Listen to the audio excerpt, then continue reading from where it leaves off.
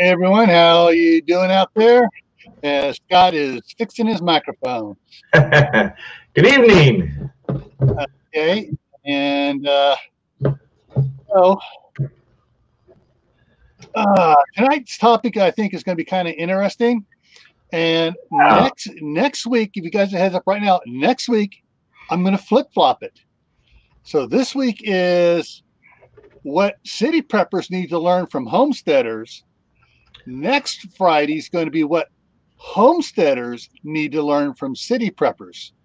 What? You can't change it up on me like that. No, that next week. That's going to be next week. So this week is what city preppers need to learn from homesteaders. Oh, and so I'm going to flip flop it next week. And so we're going to be talking about, who needs to learn what from who over the next couple of weeks here, and what they have to share. But before I forget, I've got to put something up here real quick on my side screen here.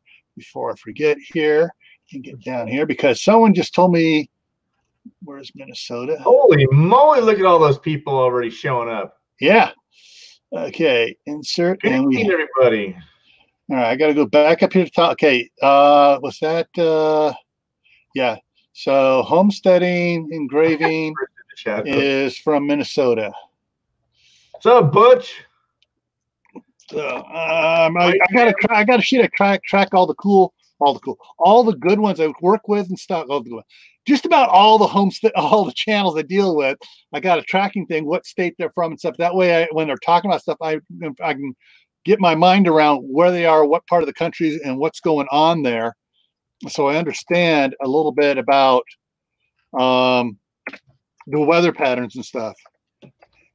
RAV. So engraving business BUSSIN. I'm gonna try this microphone in the low spot tonight and see if it sounds any better. How am I sounding? Oh, sounding pretty good here. And live. Okay, and that goes there. And he's in the house. Yep, Minnesota, and that's Sarah. S-A. Sarah with no H. Okay, save that one. All right. Every time someone puts up who they are and stuff, so I'm going to go ahead and do a roll call here. Everybody that's here. So we have, the evil twin, of course, is first and in the shadows. Will at Just in Time Prepping. Butch. Hey, here's Valley Homestead's in the house. She's watching too. Yeah. What's up, Jake? And Courtney at Wide Family Farm. Sarah there at at Homestead Engraving Business and Life. Jake Jacobs is here. The Fishes and Loaves Life. Michael 58. Mama Z's Texas Kitchen. Mary Beth Smith. Enriched Refuge. Keith Kronk is here. Mama Z's. Teresa and Lee at Stringfield Ridge Farm. Kathy, I'm catching up here. Good evening, aliens and humans. Man, it's got every time I think I'm caught up, it jumps. A bunch more comments come in here. All right, I think I caught everybody that's has commented so far. It's in here, and then of course we also always have several that are just hanging out in the shadows and not commenting or anything. Lurkers. Hey, I love lurkers because usually I find out lurkers lurk for a while and say, "Oh, Scan Family's here." They lurk for a while, and then they recommend other people to come check it out. All right, so. Pop this back up here again. So this is the topic for tonight. And let me, And of course, I just had to find when I was looking for a good one. I just, I found a bunch of the old Ma and Pa kettle images and just had to put that up there. And yeah, there we go. I mean, I was young when they did some replays of some of those on they on NBC or ABC back in the early 60s. And my grandmother used to tell me all about, oh, this is a great show, you know. So, and it was pretty funny. All right, so let me go ahead and clear that off there. Yeah, the riots areas. Yeah, that's for sure, Keith. Yeah. I'm in Los Angeles. They have they were blocking one of the freeways. Luckily, the freeway I take to go to work doesn't go through those spots. Yeah, there's idiots will be idiots. Yeah, of course, where they have a lot of the idiots out with the freeways was up in Oakland, where they all go just walking up onto 880 in the middle of commute time. They're lucky there weren't a few grease spots there. But some of the things I was thinking about, and Scott, you can jump into some of yours, things that city preppers need to learn from homesteaders is about the biggest thing I can think of right off the bat. Number one is gardening. I agree with that. And, it's like, all right, best planting dates, best crops for the area, you're learning weather patterns. A lot of preppers don't think, and I don't want to offend preppers, but a lot don't think seriously about, I need to put a garden in where, they're thinking about, I'm going to bug out. I'm going to go up to my cabin in my vacation cabin I have way up in the woods or wherever, and I'm going to live up there when everything goes. But they don't think about putting in a garden. What plants can grow up there. There we go. All right. Okay. Boom. There's another one right there. Seed saving and seed storage, very important. Okay, Dave's drop in. Say hi before he goes to bed. He's not feeling well, so everybody, and your prayers tonight. Keep Dave at Southern Ohio prepping in your prayers. He's feeling under the weather. Oh, that sucks. Yeah. So, there's a lot of farming stuff that I'm going to say it. I'm going to say it. City slickers don't get. Yet they're planning on being preppers and heading off and doing stuff. And in my mind, that's going to be the biggest problem for them. Now, there's was it this week or was it late last week? Jeremy at Living the Dream was doing several things up there on his place up in northern Idaho.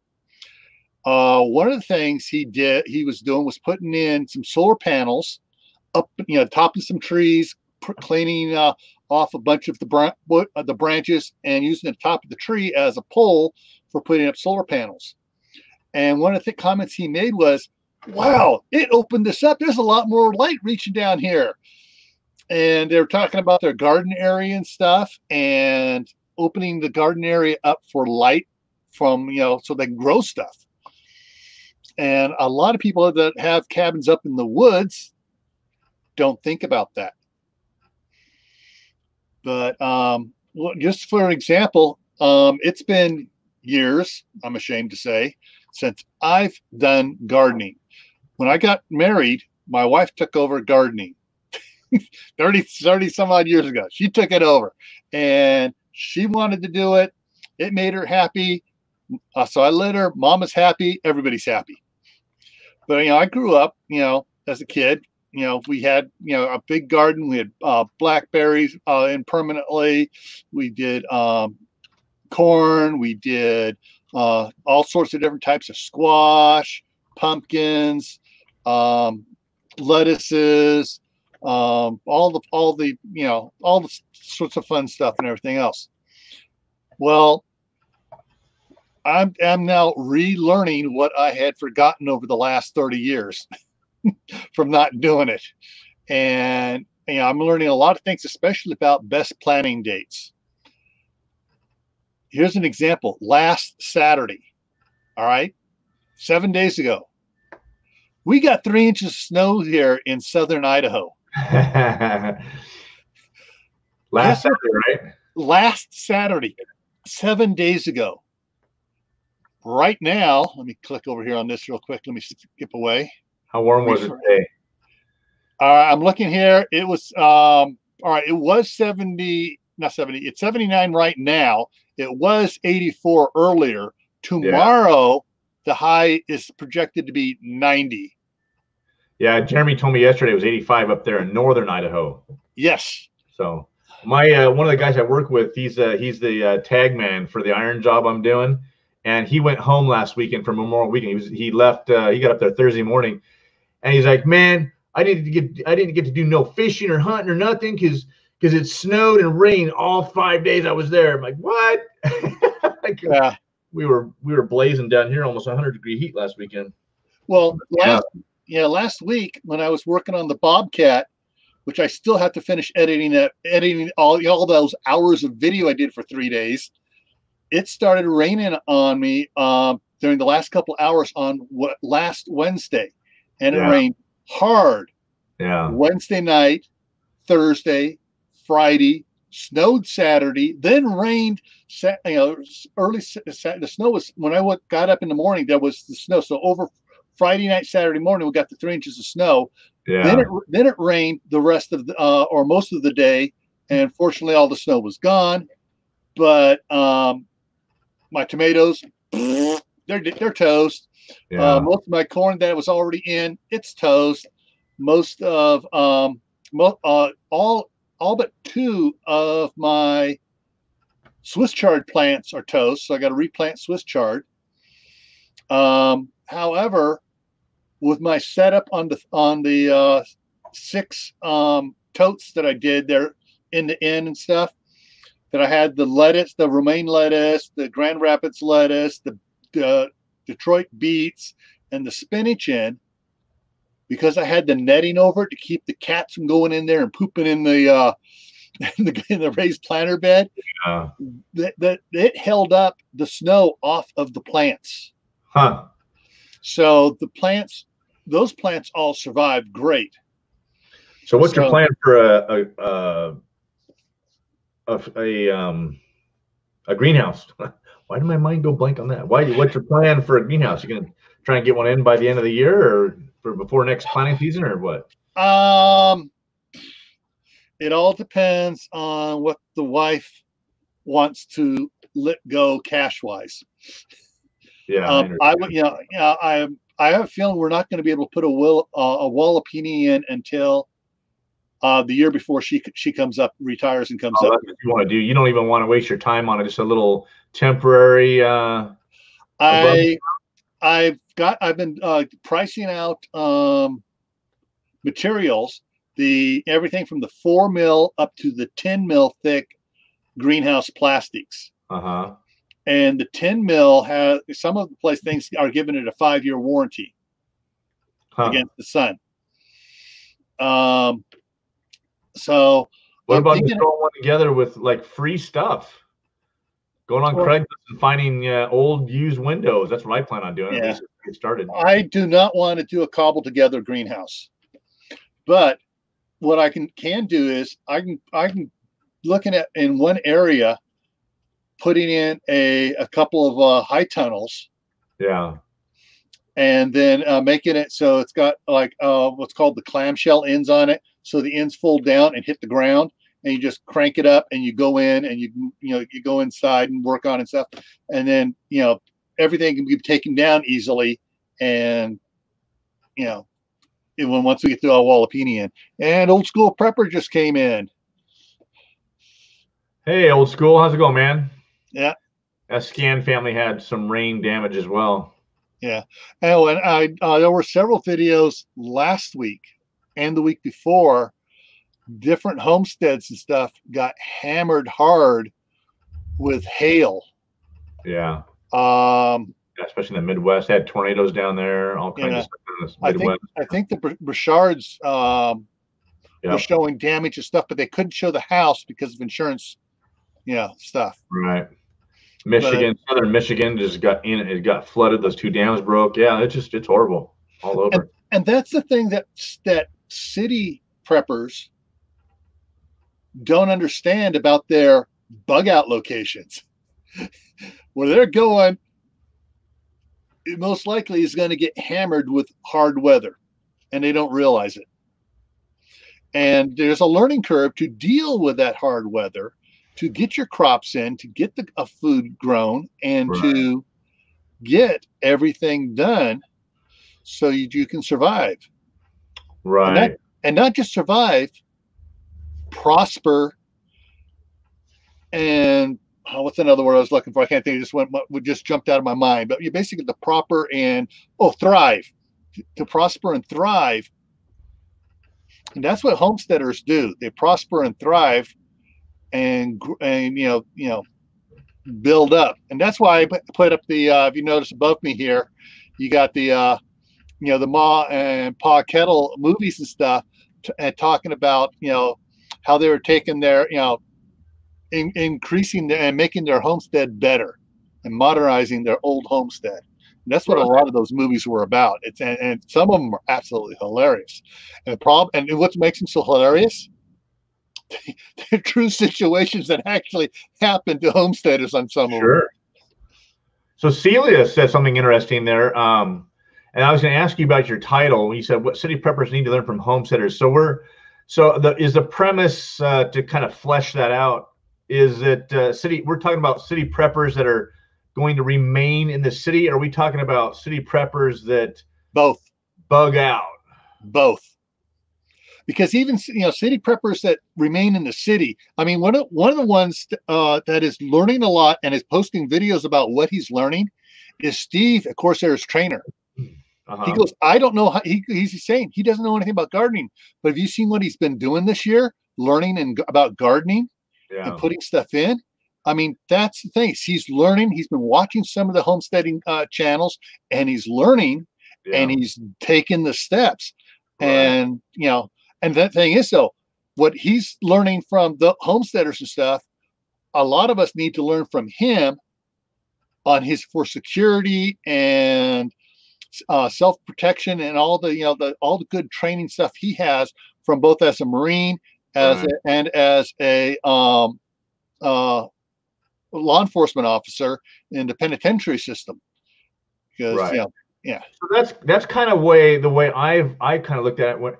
Everybody's familiar with the show Doomsday Preppers, right? And so they portray preppers in a bad light, of course, as wackos and psychos and whatnot. But I mean, I loved the show because there was still a lot of legitimate, good quality stuff on there. As wacko as some of those people were portrayed to be, the perception that I had about preppers when I first started kind of looking into this, probably, 10, 12 years ago, was the prepper was the doomsday prepper, survivalist kind of get the ammo and your MREs and your water filtration and get ready to hightail it to the mountains. And that was my idea of what a prepper was. And then, as time went on, we became, what I call our place here, an urban homestead. Doing the urban homesteading, and I really dove into YouTube with a lot of those channels that were doing the hydroponics. They converted their swimming pools to a completely self-sufficient hydroponics garden greenhouse circular system, and they were surviving being completely self-sufficient off their little tiny postage stamp size piece of property. And I thought, now that is really, really cool. And having grown up on the farm and canning and having giant gardens and whatnot, because we were poor and we were a large family and we were poor, we grew up canning all the extra stuff out of our garden and stuff. And so I have always enjoyed gardening. I'm starting to try to get my Olivia into it, and but we always grew more than we could eat. And I'm like, well, I'm not going to do all this work and give it away. Let's can it so we have stuff through the winter time. And so that was kind of our journey into urban homesteading, because we weren't ready to leave the city. But I had the other side, the whole prepping side as well, with the the ammo and all the survival gear in case something happened. But all of those skills we did here in the homestead or in the city. And I think a lot of preppers, because of those shows and because a lot of the YouTube channels, one of your other people on here, I want to say it was Wide Family, somebody made a comment about having watched shows about foraging in the city. I watched a whole bunch of those shows right here in the LA River Basin, people going down into the river and eating dandelions and fishing, which kind of sounds gross, you would think, but the point being, make do and survive with what you have where you're at, because you may not be able to get out of the city for a while. So I think a lot of the preppers, a lot of the prepping channels out there are so focused, like you said, Corsair trainers, they're so focused on the survival side of it, they don't think about the long-term sustainability, which a homesteader would do.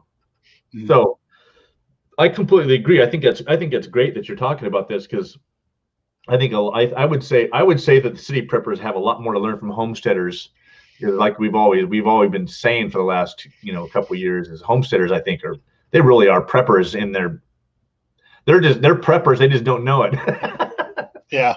They've been prepping their whole life. That's a way of life for them. That's not and that's how it was trying to distinguish this between the mindset of, that city preppers, most of them focus on the, the MREs and the pews and, all that type stuff. And, and like Steve is looking at gardening. He's got some really cool, he's done some really amazing stuff there in his place. And the other one right now, from what Will said about bucket gardening, Tyler at Let's Talk About Prepping has some great videos on his bucket gardening he's been doing, and all the stuff he's in an urban area there, and he's been doing a lot of gardening stuff and talking about stuff.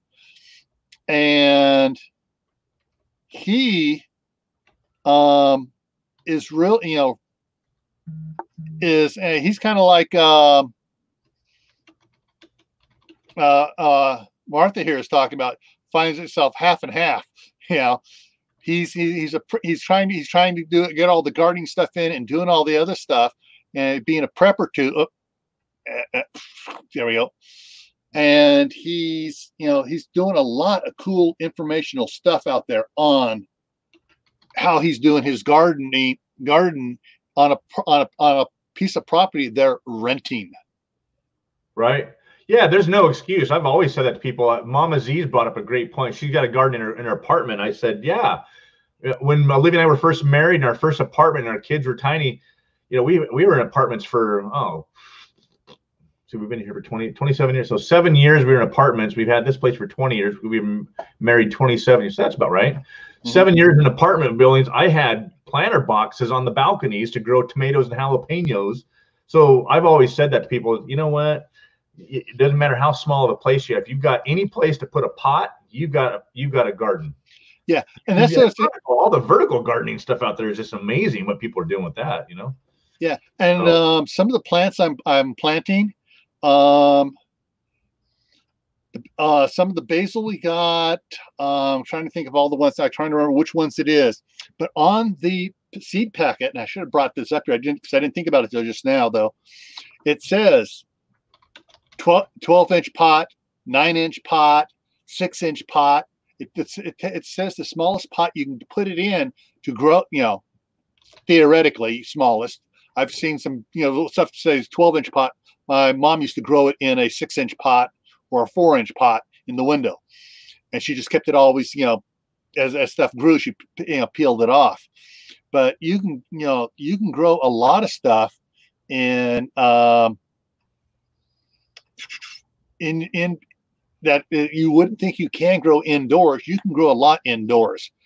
And I was talking with my wife a couple days ago, and I told her how well the lettuces are doing. She goes, pick it young, otherwise you will not keep, it'll get out of hand, and you won't be, you'll have lettuce coming out your ears. Right. And so that's what I'm planning on doing when the lettuce starts getting up. Instead of getting big leaves of romaine, I'm going to pick tender, tasty baby leaves of romaine a lot so I can have salads. Now, like with all the spinach I'm planting, I'm going to be like my wife's doing right now, the Swiss chard in California.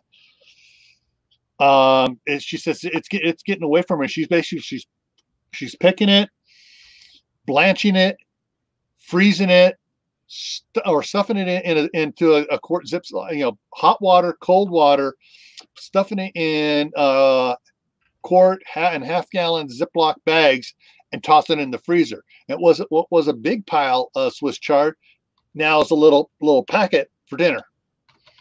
And so that's what I'm going to be doing with the Swiss chard and the spinach that I'm planting here.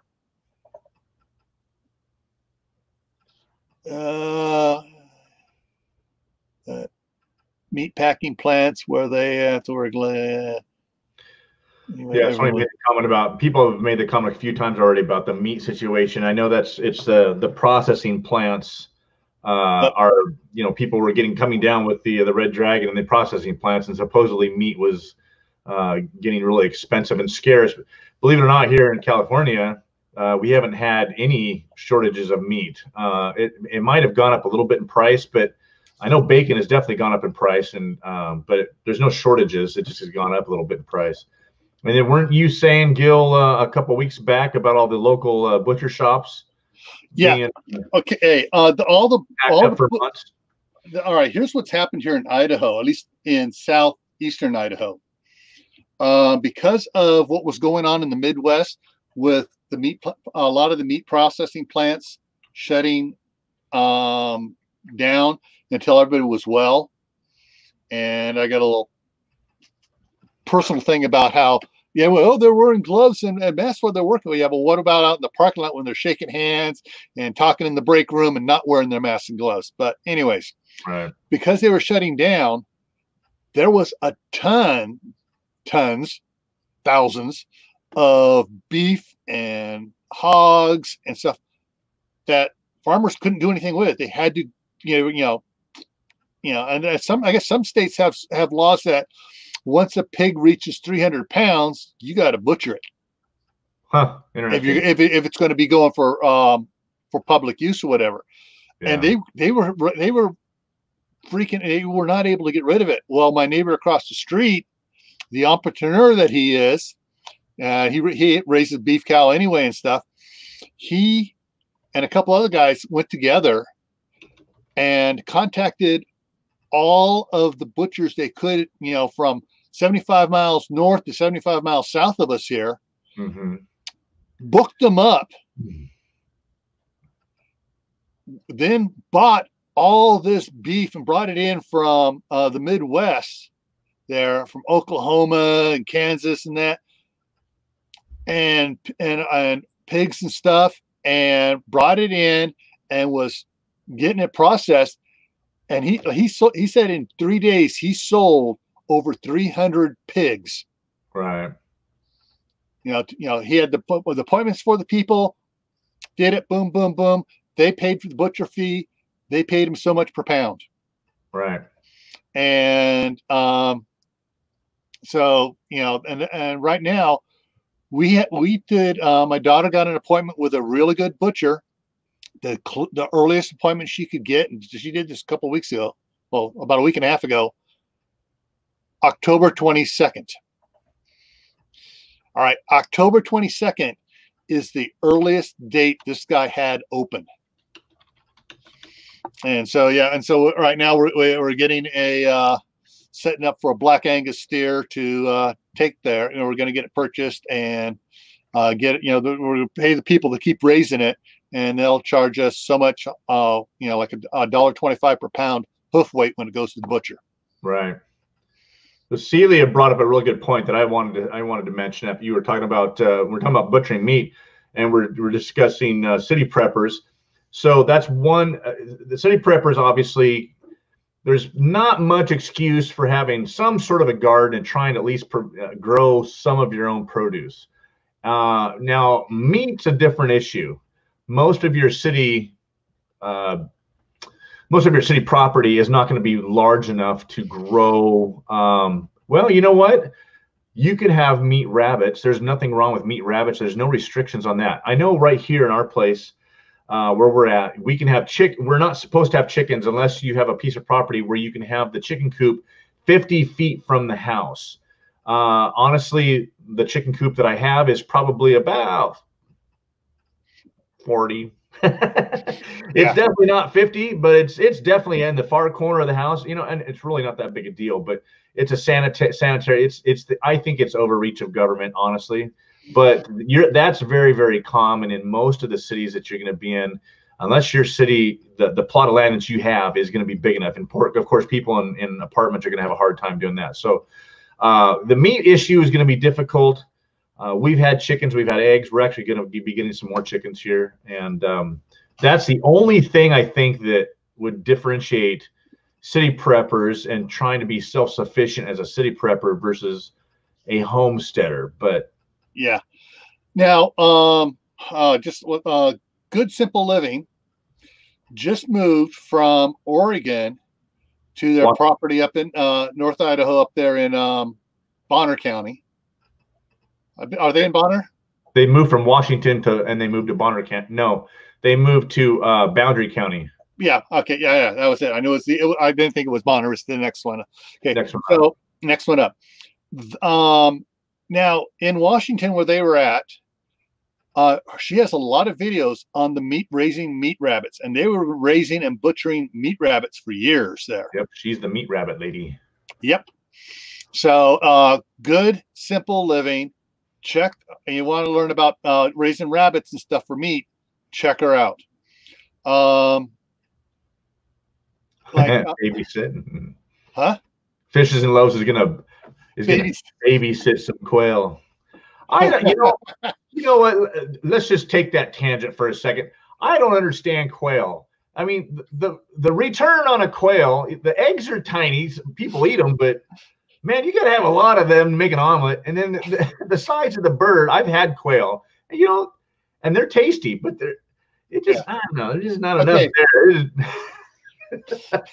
Now, let's take that to the other side, where my house in California, where my wife and kids still, my wife and 2 sons are still at. The neighborhood around there has turkeys because there's a lot of parks and stuff nearby, and then there's Viano Vineyards has a big chunk of land, you know, about a quarter mile away. There are a lot of wild turkeys. It'd be very easy for someone to go get a turkey and raise it in their backyard. Oh, it's a wild one. I don't know. You know how much meat you get off a turkey? Why? If you got wild turkeys, why even feed them if they're wild? Just take them and feed them. You can't hunt the wild ones, but if it's in your yard, hey Anthony's here. Hey Anthony, what's up, man? Yeah, you know, so the wild turkey, you know, if you had a turkey in their yard, the neighbors couldn't complain about it because they would think it was the wild turkeys. Now, also wild there are several peacocks that are wild. Those are noisy birds, and so anyone around our neighborhood in the city that has chickens, nobody complains about it because they're not as loud as the peacocks. Nobody complains if anybody's have a rooster. Well, the thing is, even with the roosters, they're nothing compared to the peacocks. Right. No, for sure. But we deliberately did get a rooster just to keep them, so we didn't, you know, piss off our neighbors. I mean, they're still pretty loud, but not like a rooster. Yeah. 5 in the morning. Yeah.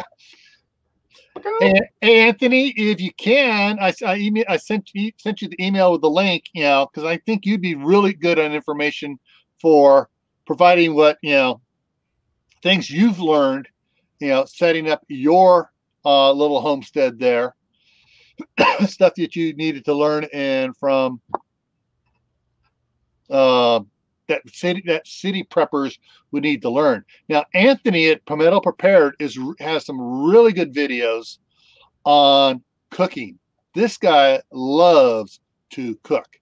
I mean, he's made you know, survival pizza dough. Oh wow. Yeah, and he's you know what he goes like. All right, if you don't have the yeast and stuff, and you're in a survival situation, you can still make a pizza. And he had a video on how to do that. I mean, it was really cool. And he's done all sorts of breads and different types of breads. Really great channel there, guys. So that's Palmetto Prepared. Fishes and Loaves, like, you guys have wild peacocks in your area? Where the heck do you live? Fishes and Loaves. You're down in Florida, right? Yeah, North Florida. Yeah. Oh, that's right. That's why they have them down. Yeah, they have them down there. Yeah. They taste like chicken. He's asking. I've never had a peacock. But yeah, so there's a lot of things that city preppers need to look to the homesteaders to learn for stuff they can do in the city where they're at, on their property, and then okay. All right, Anthony. Is he ever camera fresh, dry or wet? And even and more importantly, for those that are planning on bugging out or relocating temporarily for a season or so to wherever they are going to learn about raising food in that area. Guinea hens are told allowed. Oh, yeah. Yes, there are some chickens that are just absolutely obnoxious. Now, my mother loved her bantams, like the miniature chickens. Mm-hmm. Not very loud. Even the roosters, the bantam roosters, were not very loud. Now the other ones we had. Oh, she's in South Florida. Okay. That's right. Fishes. There's that was Fishes and Loaves that I was talking about, South Florida. Okay. So well, we had some what were called super chickens. It was a breed that were bigger than Rhode Island Red. They're bred from Rhode Island Reds, got huge. Surprisingly, that rooster never crowed early in the morning. Sun had to be up for an hour or two before he'd crow. Which everyone else was awake. Oh, that's great. Fishes and Loaves. That's hilarious. Yeah. They are loud. I've heard them. Okay, and Courtney says they have Polish hens, and the rooster is loud. Yeah. Yeah, canning is absolutely vital. I believe canning is completely vital to both prepping and homesteading. I mean, it just has to go with it. The whole point of this all is to be self-sufficient. Buy as little from the store as possible. Yeah. I think one of the biggest things that I have learned urban homesteading. Most people live in the city, have a full-time job. They're not homesteading and providing for their own, right? They got a mortgage and they have a job. So if you're going to try and start doing homesteading stuff, you're going to go to your 9 to 5 or in my case, it's 60 hours a week, and then come home and try and garden and can. My apple tree right now, I have I forget the variety. It's a warm weather variety, but the apples are just about due, and my branches are hanging really, really low because they're full of fruit and they're getting really big. We really prop them up. Well, I did. I'm propping a bunch of them up, but after working 50 hours, 60 hours a week, it's kind of like the last thing you want to do is come home and can 50 pounds of apples and make applesauce. Yeah. So that's one of the things, is all the work involved, and preppers need to be prepared for that. All the people that are escaping the city and fleeing. Yeah. I think there's a lot of people that have that misconception that I'll just go out to the homestead and start, working. It's going to be, a lot easier. No, it's a lot of work. Very satisfying, but all the work involved with homesteading. Yeah. Now, my mom was born in 1922, so she was a child of the Depression. Yeah. And so she, Pennsylvania prepper. So my mom, she grew up, being in the Depression era child, of working 12, 16 hours a day to get by. And so her stepfather owned a catering company for the motion picture studios. Oh, wow. She had to be out there on the shoot at 6 o'clock in the morning, making breakfast for the crew. Yeah. So they're up at 2 or 3 in the morning. And then she would make, do lunch, Generally, they did not have to do dinner because they cut, but sometimes they would also do dinner as well. And when she would get home, then she'd tend the garden at home. And I remember the time frame when she was doing this was when we did a lot of canning. I mean, we had a place where we could go get pears and peaches, and we got flats upon flats upon flats of pears and peaches. And we had so many pears, we were canning them not in quart jars, in half-gallon jars. Wow, that's amazing. A lot of them. I love canned pears. Oh, my favorite thing. And so I mean, it was up. Here's Anthony coming in here. Let's see if he's coming. Hey, whoa, Anthony! There he is. Got even more on there. Howdy. Wow, you clean up nice. And so my mom grew up in the Depression. When she was and we were living in the city down there in Burbank, California, and right across from the Burbank airport. And we still had a garden. She was working 12 hours a day, and still we canned a boatload of stuff. Yeah. So Anthony, spotlight on you. What's that? All right. So when you bought your property that you're on now, what was the learning curve for growing stuff there? Well, the first thing, I grew up in South Carolina, so it wasn't that big of a deal coming out here to learn how to grow things, since, I grew up with my grandfather, showing me how to grow stuff. But there's one thing about geographical South Carolina that a lot of people don't know, and that's what's called the fall line. Because way back when the global warming was at its peak, and the beach was actually halfway up South Carolina's coast, so they call that the sand hills. Well, if you're above that, you have a drastically different climate than below that. And all my experience was below the fall line. So having to try things in my area was a little bit different, but not too bad. The main issue that I had that I've been dealing with since I bought my property has been the regulation, like, how do I put it?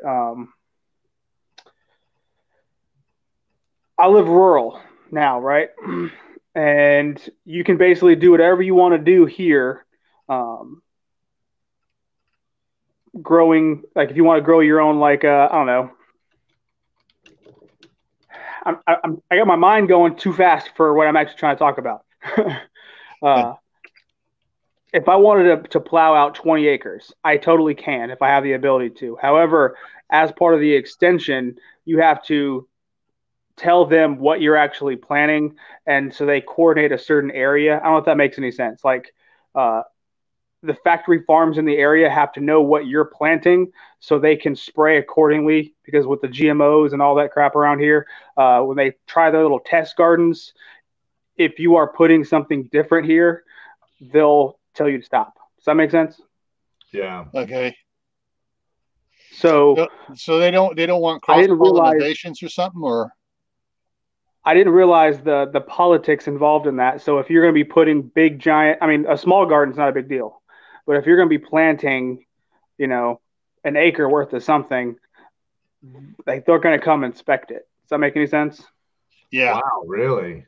Sort of like at yeah. A homeowners association that you didn't realize you're getting involved with. Yeah, it's hard to explain to people, but like it's not like they're going to come and fine you or anything like that. It's just, you have to be aware if you're moving to a certain area, the certain things that you may be moving into. And that's one thing that caught me completely off guard. I was like, wait, what? So It's just something to consider. Yeah. So, Anthony, what do you think are some things that city preppers need to learn from homesteaders to get by both in the city or if they bug out? Well, the first thing that I would like to tell any urban or city prepper, homesteader, someone wants to do it, is you need to work out your kinks now. because a lot of times, and you'll see this on a lot of other channels, like big channels videos, where they have a whole bunch of seed packets and they say, "Oh, I'm good. I'm ready to go." When in reality, no. Yeah, exactly. Not at all. Like, you need to learn what works in your area first off, and you need to learn the intricacies. Because I remember when I was still in the military. Excuse me, I was still in the military at this point, and I didn't realize that there was a such thing as cold weather and hot weather crops in my state. Because when I was out all over the country, people were like, "Oh yeah, I'm growing spinach right now. It's the middle of July," because they're from Wisconsin and they can do that. Well, you can't do that in South Carolina. Your spinach will bolt and die, and half the stuff just doesn't work after it gets 90. So you have to learn that. And I planted a whole bunch of broccoli in like May, and I wondered why I failed so bad. That's why. Yeah. Yeah, because I know, listening to some of the prepper channels, that you talk about the big ones and stuff. They're not really planning ahead, and they're not doing what they need to be doing now to get the practice and the experience. Yeah. Because I got 3 years supply of dehydrated food, and I got another 2 years of MREs. I'm going to be good. I have plenty of time to learn. Yeah. Because all those doomsday city slicker preppers are fleeing the cities right now, and they're going out there trying to homestead. They're all going to end up on an episode of Homestead Rescue. I just had to throw that in there just in case Jeremy's watching. Just in case he's lurking. One thing I wanted to clarify real quick. It's not like they tell me what I can and can't plant. It's just if I'm going to plant something over an acre, they would prefer I let them know, just in case they have their test gardens around, because they have test gardens all over my area. So it's just they come by and look and see if there's any pollination issues or whatever. They don't tell me I can't grow something. I just wanted to clarify that. Yeah. Yeah, I mean, this is the first summer that I'm actually doing a garden here in Idaho. Now, my daughter tried to do one, has been doing one for a couple of years now, and like I said earlier, last Saturday, 7 days ago, we got in Saturday morning there was 3 inches of snow out there. Tomorrow the forecast is 90 degrees. Yep. Talk about a summer. No in between. Yeah. And that happens here in February. Yeah. And so we had some nice warm weather for the last couple of weeks. I had the spinach in, the romaine lettuce in, the beets planted. I actually had in the 55-gallon barrels out there in my tubs. I had planted the carrots. I had put out Swiss chard, planted corn out there. I put out the borage, I've been growing in the basement, planted it out there, put the tomatoes out there, and then bam. It's like, tomatoes are all dead. I'm starting another set there. I'm going to wait till they get a little bit bigger before I put them out again. But yeah, it's just things you have to learn about your area or the area you're going to. Because I know a lot of preppers have, we got a cabin up in the woods, whatever, and we're going to go up there. But there's a lot of things that homesteaders can teach preppers about gardening. And then there's the other thing, besides gardening, there's hunting. There is livestock raising, because you can't do too much livestock raising in the cities. We were talking about that, rabbits, chickens, but, not too much goats, sheep, cows, whatever, pigs. You can't do too much of that in the city. Yeah, but a lot of them are planning. Oh, when I go out there, I'm gonna put this in. I'm gonna have several cows and hogs and goats and stuff. And it's like, what do you know about it? Well, I got books on it. I love how everybody in the chat is following along the conversation. You guys are great. You guys are You guys are all tracking, and you guys are like progressing to the next point, and that's the next point what Celia brings up. And then somebody just asked you, Gil, homestead engraving. That's kind of like the next point is, well, what grows in your area? Well, let's talk about zones for a second, because I never I never knew nothing about zones. I will be right back, but I'll be listening. Okay. The zone I'm in southern Idaho, it's broken up down here. So we got 5A, 5B, 6A. And depending on which map you're looking at, I'm either 5B or 6A or 5A. So it's like, and the way the weather goes, we figure we got to count on being 5A for most of the stuff we plant. But yeah, but all of a sudden, boom, right now we're got 90-degree weather. So the main drawback of that, and I don't know if she's still in here, but Martha and I are the same zone technically. She's 8A in Oregon, and I'm 8A in South Carolina. Yeah, there's a drastically different summertime, and that's the thing that zones only talk about cold or freeze. Basically, it's for frost hours, because I'm not sure how many people in here know, but certain trees, fruit trees especially, require what's called chill hours to produce blooms. So you need to have a certain minimum amount of chill hours depending on what you're planting. So if you want to have peaches or plums, you're going to have between 600 and 1,000 chill hours to make sure that peach tree reliably produces blooms. Now, I know what some of you are thinking, why don't you just plant the lowest amount of chill hours possible? Well, if you do that, then the plant's going to start flowering. It's going to start opening up way too early, and the frost is going to kill everything. So you have to pay attention to what zone you're in so you know exactly which tree to plant. That way you're not going extremely, your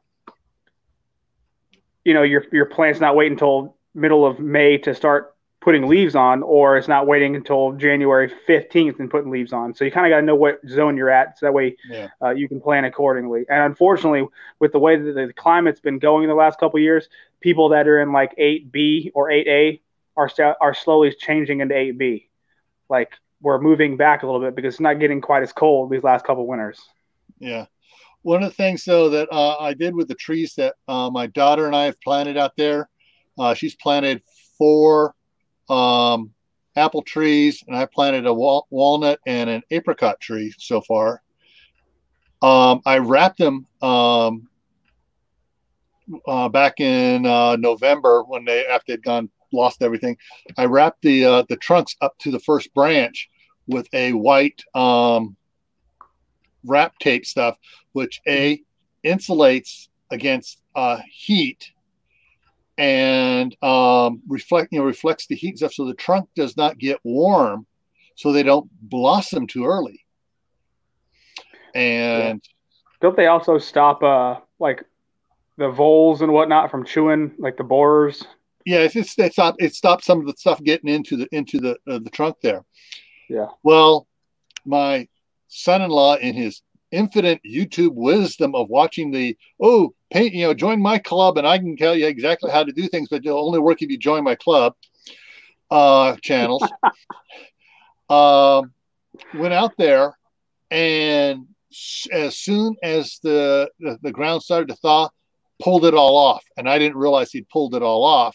I go out there, it's like, what the heck happened to all this? Because everything was now started to bloom.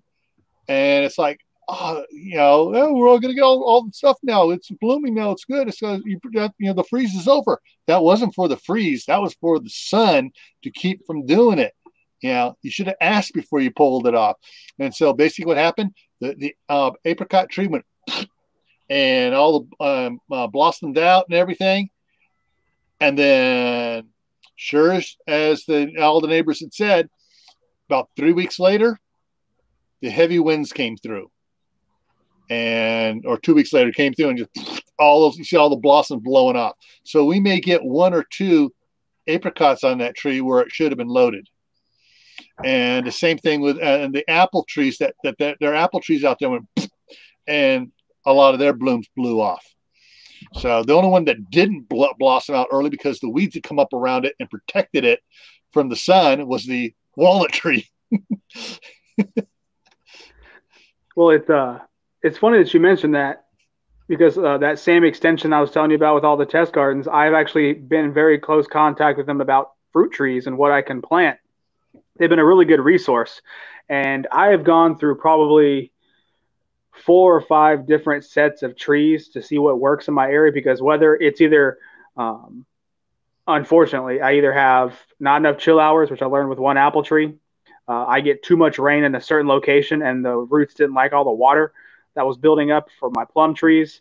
And my peach trees were murdered by deer because they wanted to hit their, antlers on there, and rub them. Yeah, they broke it in half, and tree didn't survive after that because it was right in the middle of wintertime, so I just couldn't bounce back. And so I learned the hard way basically on what I can and can't do. And then with my other apple tree, 2 years in a row, I had massive aphid infestation. Apparently the aphids really like apples here. So yeah, I learned that one the hard way as well. And that's the thing which most preppers don't look into, as far as finding out. You said you got a resource, with the that organization for finding out what trees are better and stuff. Fortunately, here where I'm at, up in Idaho Falls, there's a place called Town and Country Nursery, and they have classes every Saturday on different topics and stuff, and they talk about the growing seasons. They got newsletters they send out, and they are big on educating everybody around when to plant, what to plant, which type trees are best in the area. And then, of course, the University of Idaho Extension Program puts out tons of information, not just for over by Boise where it's located at, but for the whole state, what trees will grow best as well, and which ones to plant, not to plant, where you can plant stuff like the elderberry and stuff, and stuff like that. And so there are a lot of resources out there, but I never hear any of the big prepper channels talking about these resources to gain information about where you're going, where you're at to grow a garden, where you're going to go to grow a garden. And that to me is the biggest fail of city preppers, is not getting the skills ahead of time. Be careful, don't get your microphone there wet, Scott. What are we looking at? And there's a reason for that, Gil. There's a very good reason why they don't tell you that stuff. And I think the answer. You just might not want to say it out loud, mainly because they don't do what they talk about. Yeah. So there's a lot of channels out there that don't walk the walk. They pair it off each other, and they can speak hypothetically when it comes down to a lot of things. But if you ask them to go out and actually describe to you how to even transplant a tree, they'll kind of give you like, what? Mm-hmm. Or how can you tell when they talk about, I'm going to be hunting for all my food, and you ask them simple questions on how to spot if you have game on your property, what things can you look at, and they go, you put out a camera? Nah, man, that ain't it. What? So you're suggesting there are fake homesteading channels, are there? Fake prepper channels.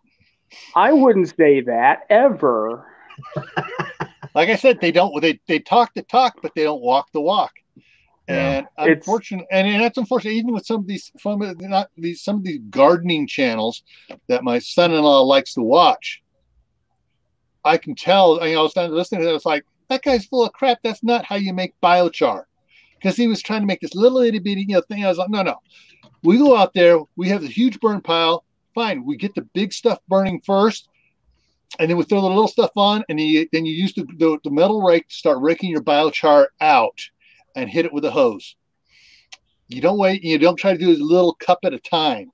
And it's like, on the piles I had out here, I had probably 2 wheelbarrow full of biochar material from big bonfires, because I hit it with the water and then knocked out the small stuff and moved the big stuff around. And anyone he's going, but he says the only way you can make it is this little small batch at a time. And it's like, well, gee, go watch Howie or well, some of the other ones, how Food Forest Permaculture talks about making biochar. He doesn't talk about making itty batches at a time. It's you make enough. Show me the bona fides. That's right. Yeah. I had a question. You guys are talking about zones and stuff.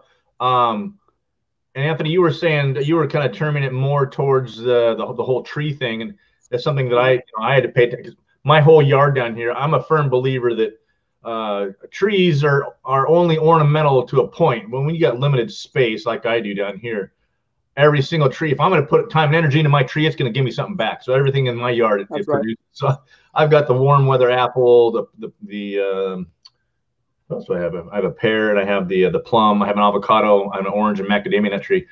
And so those are very, very applicable issues for me, because I wanted apples down here in Southern California. But you only get you don't get chill down here in Southern California. So what apple is going to do good down here? But I know I'm going to be able to do great things in North Idaho with apples and everything, and cherries and everything else. But I am not going to go to North Idaho without my avocado, my macadamia, and my orange tree. I have to have those trees with me in North Idaho. And it's not a zone, whatever this is down here, for those trees up there. Yeah. So I got to create that zone in a Wallapini like Gil's going to do. So, well, that's what my mom did when we moved to the north rim of the Grand Canyon for 2 years. She took her fig tree up there, and in the wintertime, we got bales of straw and built a, I don't know what you want to call it, basically 3-sided wall thing, and then put plastic over the entire thing. And we had all her warm weather stuff in there, and we had the was it the C7 Christmas lights, not the big ones, but the smaller ones, like a nightlight size, just enough to warm it up a little bit. Exactly, to keep them frosted. And it survived for 2 years out there with snow on it. I mean, heck, the last year we were there, 1975, March 31st, it was like 67 degrees out. Next morning, April 1st, I remember because it was an April Fool's joke by Mother Nature, we got 3 feet of snow overnight. Yeah. Anna apple, you're right. It is. It's Anna apple. That's right. That's the one I have in my yard. Yep. And so, yeah. Yeah. So there is ways to move and grow the warm weather trees, the figs, the citrus and stuff in cold weather, but you just got to know how to really take care of them for the wintertime so they don't freeze. And well, that's the big thing. And a lot of people don't know that. And if you talk to your extension, a lot of times on the websites, the extensions say, oh, you can grow this, this, and this, and this here. But they don't go into the detail unless you talk to them about like, okay, so I can get apples here in South Carolina. That's pretty cool. Oh, wait, I have to have a very hardcore spraying regimen because the bugs here will destroy every apple on your tree by May or June. So they don't tell you that part unless you ask them. So that's kind of one of those things. Same with with figs. I can grow figs. I have figs. See you later, Will. But there's 2 different types that in my area, because remember how I mentioned the fall line, the climate's almost drastically different above the fall line. Well, that's one of those things. The fig that I planted the brown turkey fig, and I really should have gone the Chicago hardy fig because we get that just a little bit more cold, and it happens a little bit later than the brown turkey fig's good for. So about 2 out of every 4 years, that brown turkey fig opens too early, get a late frost, and it basically kills it back to the ground. The roots are still fine, but that tree can never grow the way I need it to because I saw the website, hey, you can grow brown turkey figs all day. I didn't look at the little details. And that's kind of one of those small little experience things. Oh, and Jeffrey, I'm in South Carolina, so I'm on the East Coast. Jeffrey, what part of the East Coast are you looking for? North or northern states or southern states on the East Coast? Because I know there are several others. Who else is back there?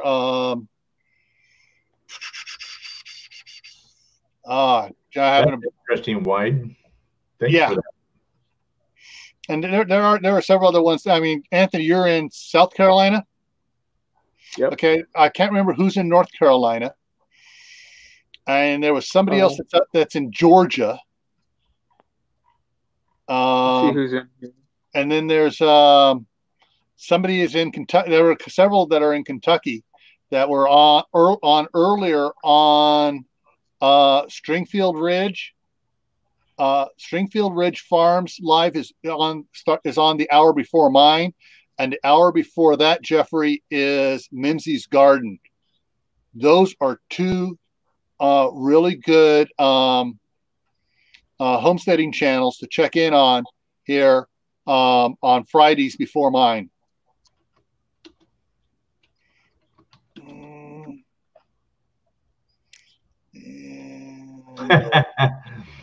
See, Cecilia's got a 3-story cherry tree. Yeah. Yeah, that's one thing I wish I could grow down here, but apparently in South Carolina I can grow the sour cherries no problem, but the sweet cherries they don't make it here, which is kind of unfortunate. Yeah. I think what really lit my fire for bringing my warm weather plants with me to Idaho was watching that old guy Fitch up in North Dakota. I think just about most everybody's seen that guy's videos by now. It was, what's her face, Kristen Dirksen, whatever her channel. Yeah. She highlighted, and you go look up that guy, old Finch citrus grower, North Dakota, and this old guy is 90 years old. I love talking about that guy, and he's growing these biggest, fattest. He's growing figs, oranges, and lemons in North Dakota where it gets 30 below. Well, if he can do it, I can do it. Yeah. She also had Kristen also did that video on the retired postman in Kansas with that huge Wallapini where he has the banana tree. Is that a new one? No, that's the other one I usually show. Oh, I haven't seen that one. I can't believe that. That's let me put this up over here, and I will show you. A big old tangent talking about her channel. She got some great stuff.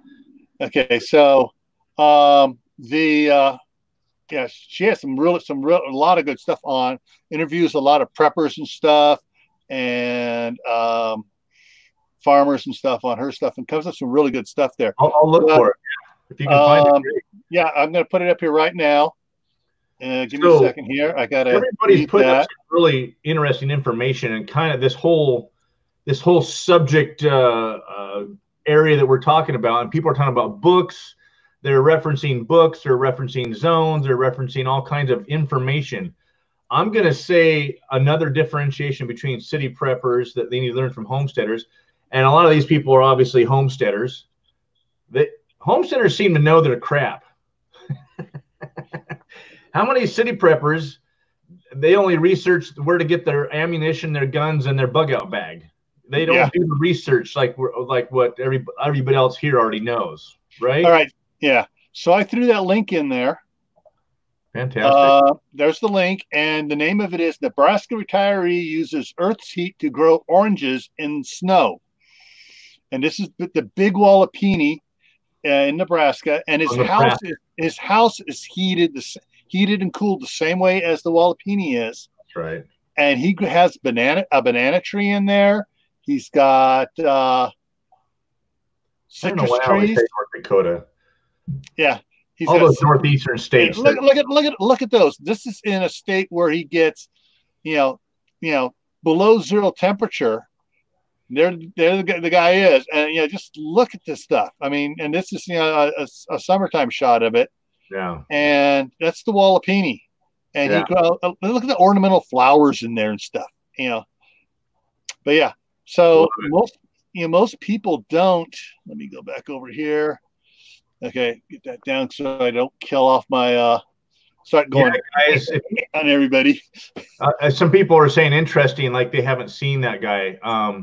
Yeah, guys, I would highly recommend you guys all go watch that guy. It's not North Dakota. It's, where is it? Kansas. Same. No. The one you just showed. Kansas. No, that guy's not in Kansas. That's Fitch. That's Finch. He's not in Kansas. He's in North Dakota. Or no, the one I just showed. It says not Kansas, Nebraska. Sorry, Nebraska. He's up in Nebraska. Yeah. Nebraska. Yeah. Yeah. If you guys haven't seen that guy, man, the guy's like 90, and that video was done like 4 or 5 years ago, I think. And he's busier than heck. He's working like he didn't retire. He goes, yeah, I can't retire. He says it right in the video. Great video, guys. Absolutely great video. You guys will love it. Can't recommend it enough. Yeah. Absolutely, Martha. Absolutely. Because it's kind of funny how there's a lot of people out there who look to ask good questions, and it's very hard to find good answers on some of these channels, because just because you have a lot of subscribers doesn't mean you're you know your stuff. It just means that you're really good at talking a lot of times, or you were early. So it's kind of funny how that works. Well, I guess old school prepper is going to take us into the next topic.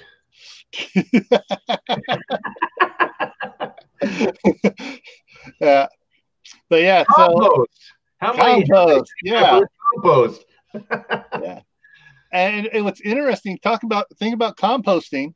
My wife and my mom forever have had a bucket on the kitchen sink, and everything went in there, and then it went out into the compost pile. Right.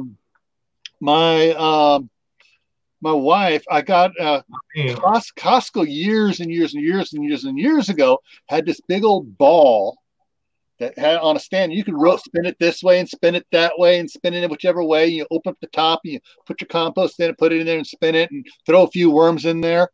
And that thing was absolutely fantastic, great. And when it got so full one time, she couldn't hardly turn it, so we took it off. She just pushed it around the yard because it wouldn't turn right. She couldn't push it hard enough to make it turn in the stand it was in, so it went on the ground and got pushed around the yard. But compost. You want to know a dirty secret? What?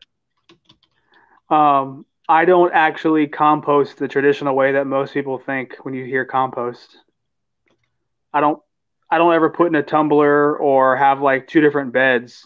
One thing that I've realized that works really well for me is I just dig a trench in one of my raised beds and throw my garden waste or my kitchen waste in there, cover it up. In 2 weeks, the worms take care of it for me, so I don't have to worry about anything. Yeah. That's kind of what along the line. Okay. Hang on here. I'm glad you said that, Anthony, because I'm not the traditional composter either. Yeah, I'm trying to. I'm a lazy composter. All right, hang on. You said put the link up in the chat. Yeah.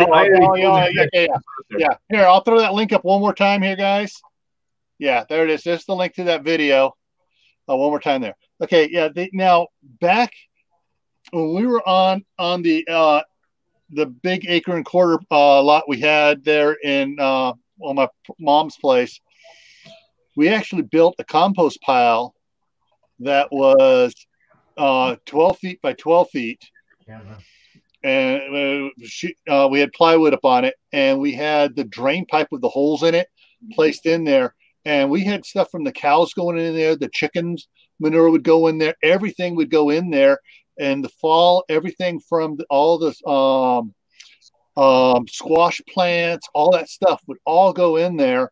And then after that went in, then we dumped the that's when we cleaned the chicken shed out, put all that in there, and then we throw manure on it.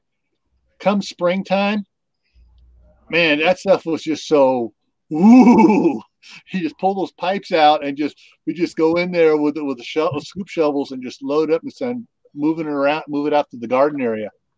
But it was just and we had a huge compost pile when we had all the cows and the chickens and all the livestock there, and everything just went into this huge compost pile. And come springtime, the bottom, it was cooked so good.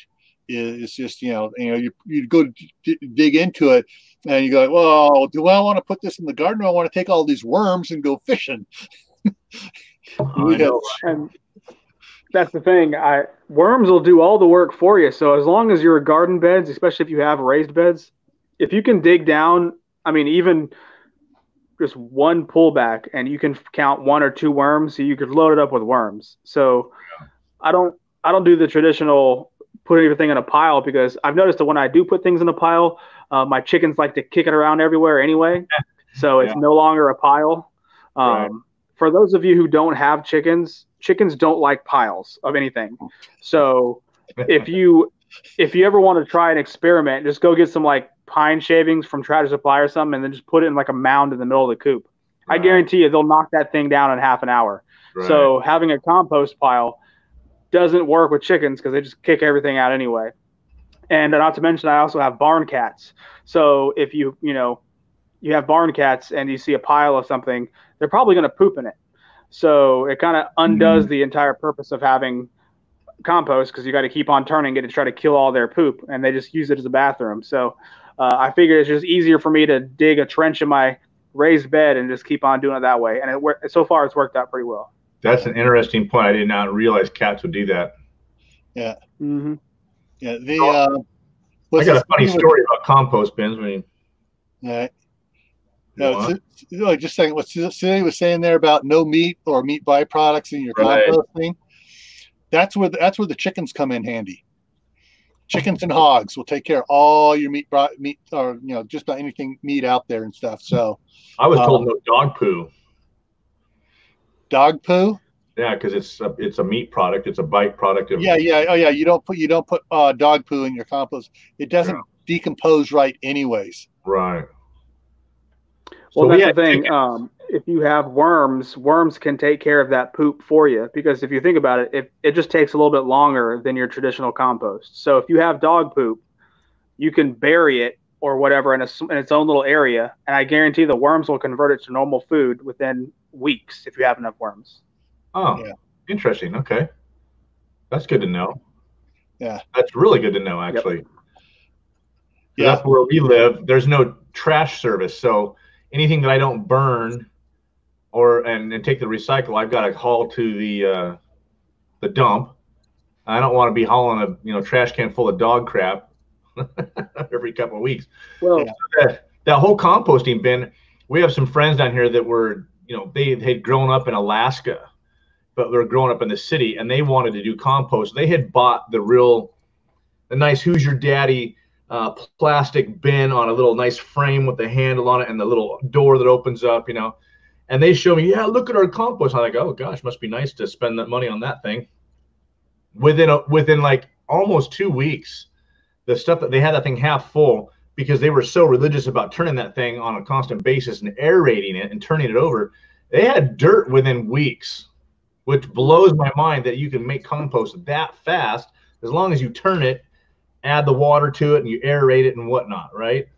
But I'm a lazy composter, so I have a tall bin. I throw it all on the top. I have a door on the bottom. About once every 6 months, I scoop out the stuff on the bottom, throw it back on the top, and it all settles back down. That's it. Yeah.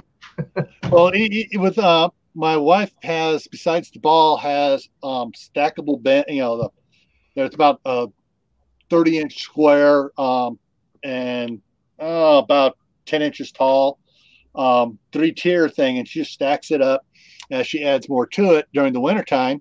Mm-hmm. But so on both the ball and the stack, anytime she's working in the garden, she pulls out a couple worms, she takes them over and puts them in there.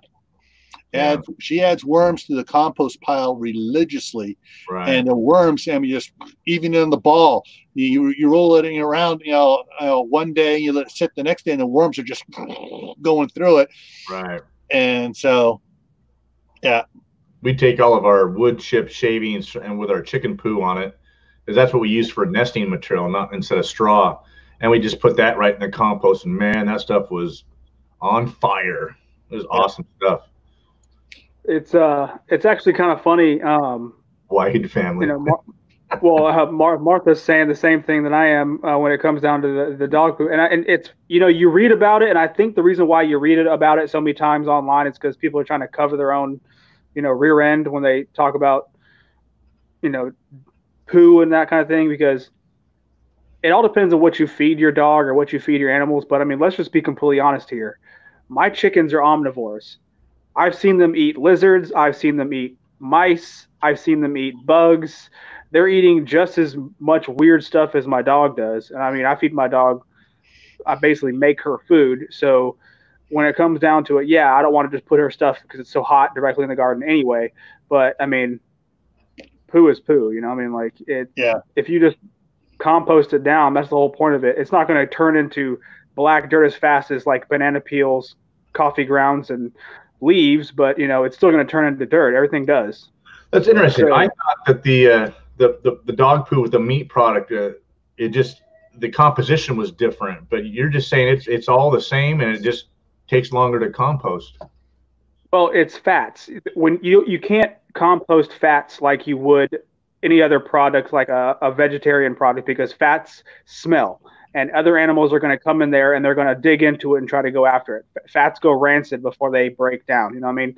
And a lot of times, a fatty dog poo, you're going to get fats. Obviously, fat is transferred to the waste. So that's where worms come into play, because worms do all of that stuff for you. You don't have to worry about anything, and as long, your dog eats chicken poop also. Mine does too, and I got to keep yelling at her to stop it. Huh? Yeah. Our dog, my daughter's dog, downstairs they got two cats, and they got a cat litter box in the house that the cats use at night, and it took them months to break that dog of eating the cat poo. Oh, yuck. Mine still does. Now, truffles. Here's what's interesting is the cats out there go after the voles and the mice, and they bring them over to the back door. Well, they'll leave it on the back. They'll eat part of it, leave it on the back, leave it out by the back door. And as soon as we let the calcifer out, the first thing that dog does is gone, and he polishes off all, and then he goes out and he hunts the fields looking for more mice and voles. And he's an Australia shepherd, and so but he hunts the voles and stuff.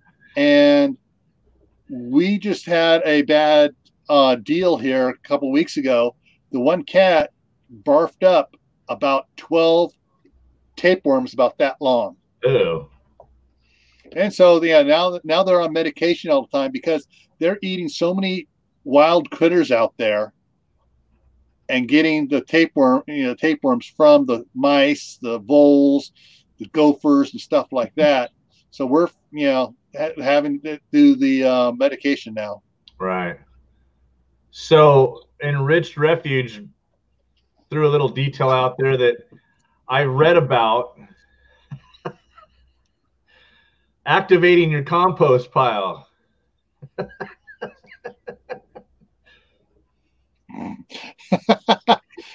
You guys finally got it. That's the best worm bed. You're talking about the best worm bed. You know anything about that? This one here? Yes. No. Yes. The only drawback with that is the salt. If you do it too much, you're going to salt it down, and too much salt is going to be bad for your plants. But urea, the processed version of urine, is actually a very, very, very good nitrogen addition to your plants. So if you're growing things that require a lot of nitrogen, if you can make your own urea, that is probably one of the best fertilizers out there. Right. And the ammonia in the urine draws worms. It's like a dinner bell for them. Yeah. I can't stress it enough. I mean, I don't know how many people watch Tyler from Let's Talk About Prepping, but he's been hardcore into vermiculture. And, he's in Idaho like y'all. And he has been showing me all these weird facts when it comes to worms. I mean, I knew a decent amount, but I didn't know it like as much as he's showing me. But worms really do everything, and a lot of them are invasive, unfortunately. The European nightcrawler, obviously they're not native here, but they do such a good job. They beat out the native worms. But I mean, when it comes down to compost turning, if you don't have a whole bunch of worms in your raised beds or where you're gardening, you might want to do a little soil test to find out what's wrong. Because if worms don't even like it, do you really think you're going to be able to grow anything? I mean, think about it. Yeah. Doesn't knowing all these cool Idaho people make you want to move to Idaho, Anthony? If it wasn't all the way across the country. Yeah, the only problem right now that Idaho has is all the demon rats coming out of California, Washington, and Oregon, coming over here trying to convert it to be like them. Not realizing the reason why they're coming here is because it's not like the California. They do that here too. All the New Yorkers move down to South Carolina. They say, "Oh, it's so cheap down here." Gee, I wonder why. It's because we say no whenever that tax comes up on the voting ballot. Right. No, I don't want another tax for this reason. Hence why 8 months from now I am moving.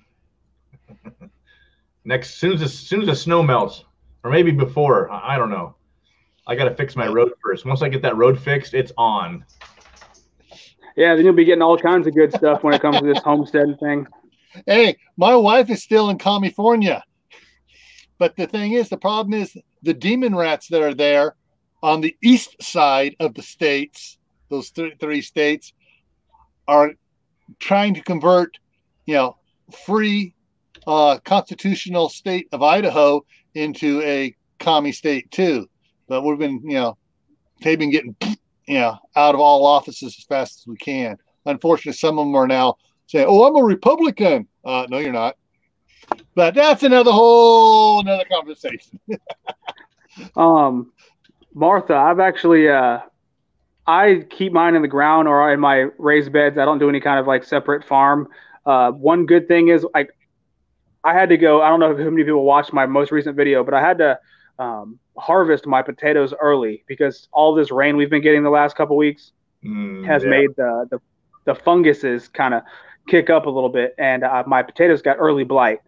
I was going to harvest them in the first week of June anyway, so I only really missed it by a few weeks. But when I was digging the potatoes, because it had been raining literally every single day for like 8 days straight. Wow. And they tell you to dig your potatoes when it's not raining. Well, I had no choice because the blight was there. I don't want to affect the tubers because I don't know how many people have seen pictures of blight and then blight infected potatoes. Like, it's not good. I'm not trying to lose my whole crop to blight. So I cut all the tops off and I tried to wait for it to dry out a little bit. Well, long story short, when I was digging up those potatoes, you have no idea how many worms I found doing that. So, I mean, obviously I have very healthy soil. Right. And all the stuff I've been doing where I don't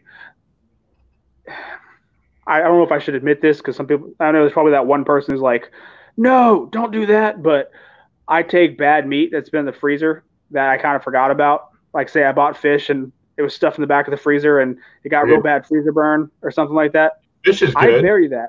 Yeah, I bury that in my beds at the beginning of the season. Oh, well, fish is good. What's the difference between fish? Because you can buy fish emulsion all day long. It's pureed fish, everything, right? What's the difference between fish protein and beef protein?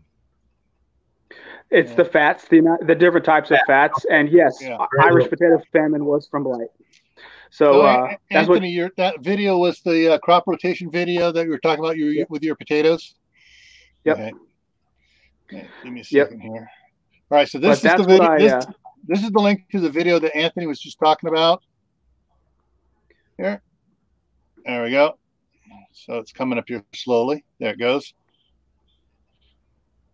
So that's the what he's talking about. Anthony was speaking some really good stuff on crop rotation, and that's something else that city preppers have no friggin' idea about.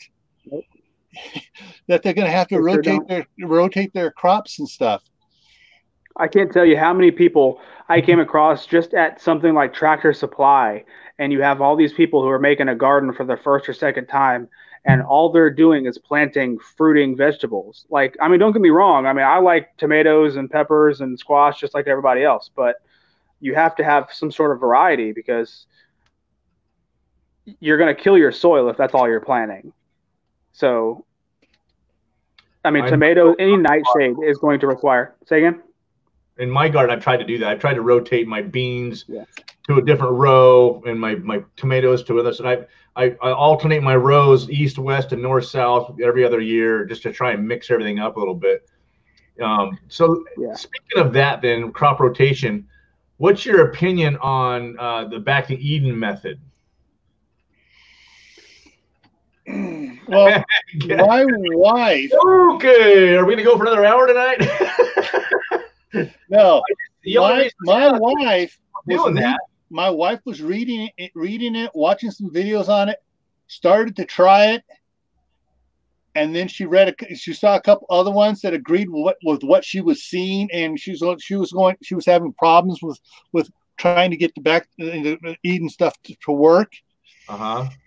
And it wasn't working on our property there in Northern California. And so she took what jewels she could from it, and then went back to and incorporated into what she was doing before. And she's having, if you've seen that, go back in the summertime on the video I put on my wife's garden, put a couple of tours of my wife's garden there in California. I mean, it's a friggin' jungle of, growth and stuff out there. Yeah. And so that was Good Simple Living. They really went to that, and her garden was just a massive jungle every year. And she was really adamant about that, but I want to say that they were constantly adding mulch to it every single year. And that was my impression was back to Eden. Well, gosh, you're going to have to add mulch to at least cultivate some mulch into that same row that you had your squash on last year, because like what you just said, Anthony, you're going to deplete your garden of those plants are going to leach out those minerals and whatnot out of if you put the same thing back. But even if you still rotate different plants, different rows, but you do it back to Eden, you still got to do something to supplement, because it doesn't make sense to me. So I did that this year, and I still have seeds that won't come up. And my garden is actually kind of struggling this year. And then every year before that, I was amending it with compost, and I was tilling it. And I'm only tilling it maybe 8 inches, and then I would heap it up into my raised beds. And every year my garden it's just a massive jungle by this time of the year. And right now it's struggling. And it's the last time I'm going to do back to Eden. I'm going to till every year, I think. Yeah. So this is just, I'm not really sure on the terminology. Back to Eden is basically no-till. Am I right? Yeah, no-till. Okay.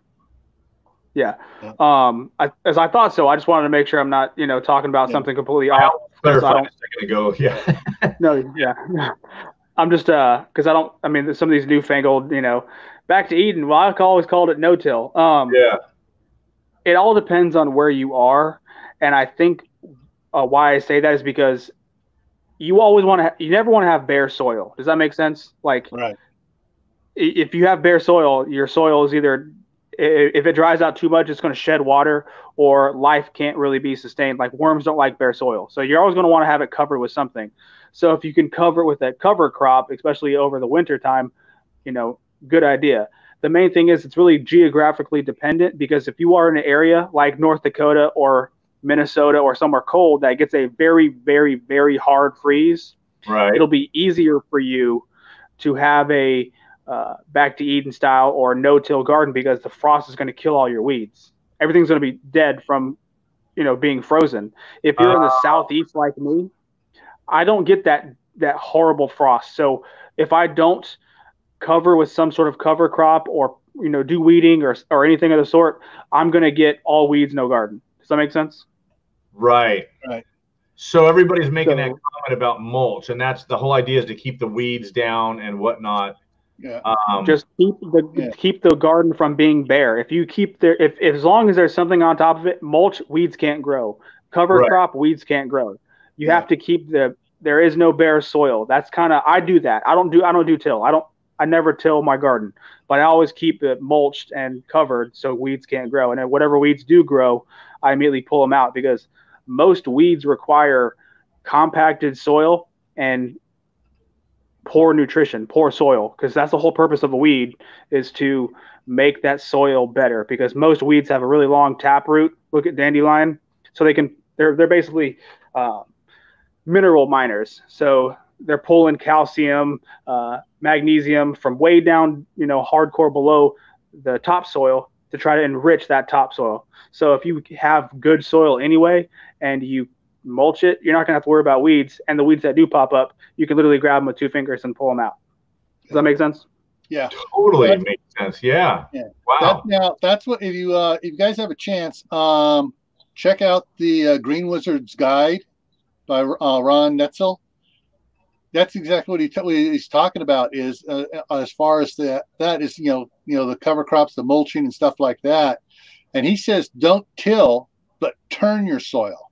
So you get out there with a shovel, you just turn it over, and when you break and soil break, when you break it up enough so the mulch and stuff can go down in a little bit, but you're not breaking up and disturbing all the microbes, and you're not killing the worms that are there in the top 6 inches or so that are now being rototilled into meat mulch. Right. You break it, use like a potato fork, and it's not a regular shovel. That way you can turn chunks over and stuff, break it, soil, crack it, so the compost and stuff can go down in there and get food and stuff down into the soil so you can grow your soil. Now, one of the things my wife does out there in the California garden, on her walkways and around all her raised planter beds and everything, she puts down a couple inches of straw down so it's not exposed. Sure, yeah. And it breaks down and stuff. And every now and then, she'll be walking out there, she'll stop and she'll move, and there's a bunch of worms down, and she pulls them, moves them around, moves them over into the raised planter beds and stuff, so she doesn't step on them all the time when she's out there walking. Right. They're they're in the straw mulch, and so I do straw. And that's something else I got to do tomorrow. Is I got to head over here to the grain mill here. I got to pick up a 25-pound bag of corn seed for sweet corn, and I got to get a couple bales of straw so that where I'm putting in the garden out here, I'll be doing a video of it later. I can put straw down around the corn. Once the corn comes up a couple inches, I can put straw around it to help keep the weeds down. And planting the pumpkins, the cantaloupe and stuff, I can put it down to help farther out, to keep the weeds down till the vines can grow over it to help keep the weeds out. It's funny how much you can actually grow in straw, because that's usually my mulch. I like to put mulch down over top of my bed. So say I got my raised beds, if you ever watched my video, most of them are 4 by 6. So 4 feet wide, 6 foot long. I'll put, depending on when I harvest, I always have some sort of mulch on there. And usually 9 times out of 10, my mulch is straw. But you got to make sure you're getting certified weed-free straw, because if you get the straw that's got the seeds in it, you'll be picking out weed all day. So you want to make sure that you're paying attention. And if it's not certified, you want to make sure you're paying attention to what you're putting down. So I cover my beds all the time. And when you plant your seeds, you want to consider that straw, that mulch, as like soil, because you can plant seeds in straw and they will grow. I don't know if you know that. So people grow potatoes. That's why no-till works. Yeah, and my daughter that takes wet paper towels on a cooked tray, and she'll put the seeds in there. And once the seeds start sprouting, and she keep the paper towels wet, then she tears off the pieces and plants that with the seed, because the seed is growing into the paper towel, and she can see which ones are germinating and plant only germinating seeds that way.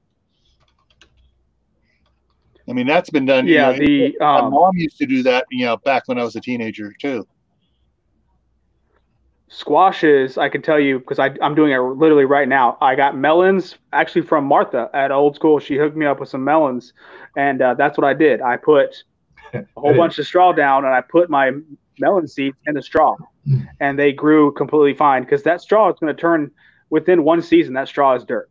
So, because the worms do their thing. So as long as it's not something like a tomato or a pepper that you're going to want to put deep in the soil, so it's good for wind. Vining plants, they don't need to be super deep, and they're going to spread their roots out the way they need to. So you can put the seeds inside the straw and be completely fine. All right, Michelle has a question here. Where do you get certified straw? I picked mine up at Tractor Supply, right next to the Equine section. So I can't remember the name of the brand. I don't know if it's a local thing. Don't quote me on that, because I don't know. I'm in South Carolina. We might just have it like a supplier down here. But if you get the ones from outside, they have like a hay bale section. Don't do that one, because I did that one time and I was I literally went insane by how many seeds bloomed, and I just basically had to solarize the whole bed. If you do get wheat or straw that's got seeds in it, all you gotta do is solarize it, cover it with a black plastic, and put it in the sun, and the plastic is going to kill the seeds. So keep that part in mind. You can still do that. Right. Yeah. Ron would, also recommends, if you can get it, actually, use alfalfa, because that it has stuff in it that provides nitrogen. It breaks down, really good, and it has some other enzymes and stuff in the alfalfa, which he calls it a natural plant steroid, not some of this chemical steroid you get in like a Miracle Grow planting soil mix, but it's natural stuff. Then it just helps the plants just grow. Interesting. So let me ask you this: back to the back to Eden gardening method. When you're putting mulch, a lot of guys will put bark mulch or whatever on top of their garden. You grow your plants, and then you go through the winter time. The next spring, you leave that stuff there, and the stuff on the bottom layers kind of just turns to dirt. You just keep adding stuff on every year, basically. That's the idea. Basically, You're treating it like lasagna. So everything that dies, you're planting within that. Like, I've legitimately seen people with no-till who will just grab a tractor and then smash everything down. So it's laying like this, basically breaking the the stalks of whatever plant you put down. So if they planted buckwheat, they'll just roll over it so the buckwheat can't go to seed. And they'll just they'll carve out a little hole, put the seed down in there, and that's their mulch. The last year's plants are mulch. Old school prepper is going to forward me some videos. That's cool. Yeah, thank you. Okay. Yeah, see if I can find this here real quick here. That now, in response to Cecilia saying it's hard to find straw or cattle panels. I've seen a lot of the channels that are using cattle panels for their for making rows for tomatoes to go up and stuff. Don't, under any circumstances, as far as I'm concerned, buy those cheap, flimsy, blankety blank prefab ones you get at Home Depot or Lowe's for tomatoes and stuff. Those might be fine for peppers, but if you got a real good growing tomato plant, it's not going to work. What does work, and we've used it for years. Trying to find it here. I use livestock fencing. Well, even better than that. Oh, come on. Okay, here it comes up. So let me pull this up. We've used this for years and years and years. And let me share it here. All right, at Lowe's, you get because the Home Depot here doesn't have it. They just got the flat stuff. But the roll here of the concrete reinforcement wire, it's got like 6-inch squares on it. And this stuff's hard to straighten out, but works great on it is, say you have like a 55-gallon barrel cut in half, like I got a bunch of them. You measure the outside diameter of it. You measure you take this and you measure around it, and you take a bolt cutter and cut. You now have a 5-foot heavy duty cage that'll support any monster tomato plant. And it works great, and it'll last for years and years and years. Yeah. And like, all right, $109 for a 5-foot wide, 150-foot long roll of wire. You can make a lot of 5-foot tall tomato cages from this, and you can do more than just tomatoes on it. You can take it and you can stretch it out and use it like they do straight cattle panels, and just drive a couple of the T-posts in and stretch it out there, and have your cucumbers and cantaloupe grow up on it. If you do stuff like cantaloupe, you have your wife save her old nylons. and you cut off a bit of nylon, tie a knot in the one end. When the cantaloupe is so big, then you make a little hanging basket for it and let it grow in that nylon. The nylon will expand for it and it'll support it and keep the weight off the vine on the that's growing over the wire here. But yeah, we've used this stuff here for years, and it works absolutely great for tomatoes because you got 6-inch squares on it here. Yeah. So you can still get in there, and you can control the you can break off the little nubs between the forks to make it grow tall before it starts bushing out. And so, Cecilia, I want you to see if you can find any kind of information, like on a simple Google search or something, about the Florida tie-off method. Because all you need to do is put 2 stakes in the ground and a string, and you can grow your tomatoes vertical that way. You don't need to put a cage. You can put post, rope it, and then just alternate the side the rope of the plant goes on all the way up.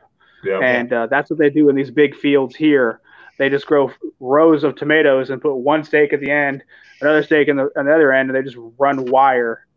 They weave it like this in between each plant to keep them up. So you don't need to do cages. Not to mention, one thing I just wanted to add, it depends on what type of tomato you have, because you can use those smaller cages for determinate tomatoes, because determinate tomatoes, they grow to a certain size and they put out fruit and that's it. Yeah. It's the indeterminate ones that are the ones that just grow till 9 feet. Because I got some Cherokee purple tomatoes that grow 9 feet every single year. And even my 6-footer cages that I made with livestock panels, they grow well over that. It's kind of ridiculous, actually. That's awesome. Yeah. Mimsy's garden tonight, her live stream tonight, they were out in their garden and stuff, and they were talking about because she has something like 86 tomato plants out there, and she's getting the cattle panels, the straight big long ones, and to grow it up because she's got so many tomato plants. But yeah, so the string version works. There's also a trying to think, the cargo netting that you get for your trucks, some of the elastic stuff. You set up your T-post and you stretch that out, and your tomato plants will grow through that. And for your, Anthony was saying you put string or rope. You get like your 1/4-inch blue nylon rope at, Harbor Freight or Home Depot or Lowe's, and you run that across, and you want to have it fairly well tensioned, but on your where you got to reinforce your posts on the ends so they don't just bend in. You need to run a stake, a rope down, whatever, and stake it down to keep those 2 end posts straight, and then you can just run all your string through it and support it that way too. But see, for cages, a lot of people I know is they'll do the tomato plants in those half 55-gallon barrels or the big tubs you get at Home Depot or Costco. And so that concrete wire, reinforcement wire, works great for those, because those are so strong. And if you get like those, your Cherokee purples, that stuff's strong. And if you need to, you put another one around on top of it and use the tie wire to hold it together, and that puts you up 10 feet in the air. Let me ask you, Anthony, about your tie-up method. We just went to some friend's house this weekend, and he had done that with his. He had some, and he was telling. I had never heard the term determinate and indeterminate, and he's a mechanical engineer, a civil engineer, so he must have done his research, and he was throwing all these terms at me, and he's like, "Yeah, look at my determinate," and he was doing the tie-up method, and I thought I had never seen that before. Do you have to go out there, and as that thing grows, you got to go out there and kind of weave it on the string as it's growing? So you have to tend to it, basically?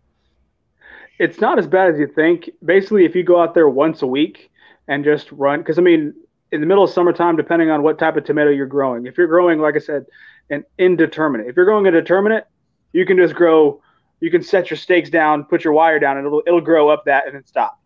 It goes to a set height and stops. Usually 3 feet, maybe 4 feet, and stops. Right. And then it starts putting out tomatoes all at once. The indeterminates are the vines that just keep on going until frost kills them. Like a pole bean. So, yeah, exactly. That's the one that you're going to want to keep weaving.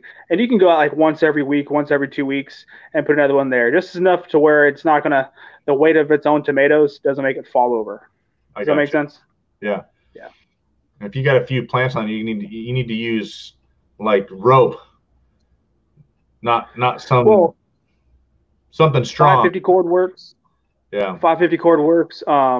Simple nylon works. I'm sure clothesline would work, but for me, a simple 550 cord is what I use because I'm military. I got a whole bunch of it, and I've done that a few times with just going out and cutting some saplings and pounding them in the ground, and then doing that. Like, cause I like to do things for free. I don't like to spend money on stuff I don't have to. Yeah, baby, you're talking my language now. Free. Right. Yeah.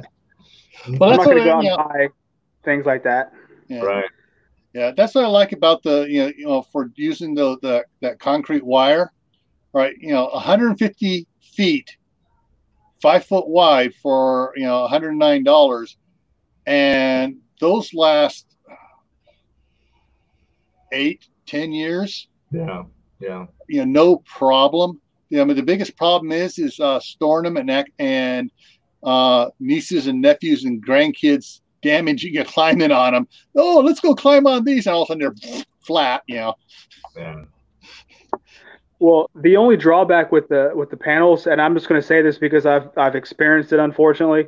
When I went and bought a couple of years ago now, when I made my tomato cages with livestock fencing, which basically like your 6 foot with the 4-inch gaps that you normally put up for like goats or something. Well, I had a really bad rainy season, and my tomatoes caught a fungus like Fusarium wilt. That stuff's on the panels now. If it touches the panels or the fencing, it's now on there. So if you next year use those same panels, there's a good chance that those tomatoes will catch what the tomatoes from last year got. Does that make sense? Okay. So you got to really clean those things down. So that's one thing I wanted to make sure I mentioned, because a lot of people put or leave their tomatoes in the ground until like the sun just completely kills them, especially if they're determinants. Like, whatever, the frost will kill them.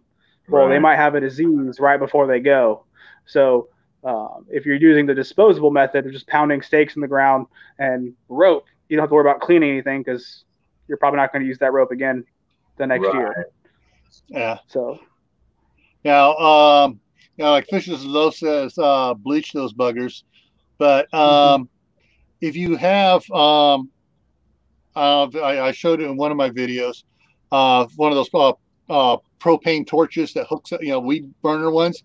You just burn the stuff on, the tomato, the vines and stuff. You just burn it off and let the ash go down back into the ground. Then it should be clean. But you see, I'm just trying to give an idea of like things you gotta, you may not have paid attention to. It's like, oh crap, because I did that before. Like I caught some, like Fusarium wilt, and then all of a sudden the next year I wouldn't plant everything. I didn't clean them, and my tomatoes automatically started showing. I'm like, crap, I should have done this, and I didn't think about it. Yeah. So learn from my mistake is why I'm mentioning it. Right. Yeah. And that's the thing is like a lot of these channels of actual homesteaders and people that are actually doing the gardening. These are the channels the city preppers need to be watching, not the, talk the talk, but not the walk channels. I mean, if everything's hypothetical or theoretical, it's kind of like, come on now. I mean, you got to get outside at some point, right? Yeah. Yeah, I'm sorry to put this one up there. Fishes the Lopes is going full tilt on it. What? Flamethrower. Yeah, you can get Elon Musk sells flamethrowers, and they're not illegal. It's pretty amazing. You don't have to permit or anything. Which blows my mind. Back to that issue of the you know, the channels that are not walking the talk, you know. You know, we know there's fake channels out there that are, you know, pretending to be off grid or pretending to be a homestead, and then they, you know, are living in mom's house with the power cord running behind the cameras, or, you know, whatever, or they really are on grid or whatever. But it's kind of like that show Doomsday Preppers. Let's just stay away from our fellow YouTube creators for a second, but talk about Doomsday Preppers. Again, the show was dramatized, overly dramatized, and painted preppers in a really negative light. But there was still a ton of good stuff to learn and a lot of ideas to pick up, and some of it was legit stuff. So I'm going to say, you know, the channels out there that are not, if they're just sitting there talking about it and making a video about how to do something, and you never see them actually out in the garden, you're right. But if we see them out there in the garden, but they're really living in, you know, their on-grid house off camera, but they're out there gardening, I think there's still a lot of, you can pick up a lot of value in that. So I wouldn't shy away too much from all that. You know, yeah. I got in trouble last year for putting my foot in my mouth for talking about fake channels, and so I kind of learned my lesson. No, I'm absolutely not trying to say, you know, certain channels. I'm not trying to name anybody, but I'm just saying, if you're watching something and you see people never going outside, yet everything they talk about is in theory, right, you might want to take their opinion a little bit less weight than somebody you see constantly outside actually doing something. Right. Yeah. I agree totally. Yeah. Yeah, like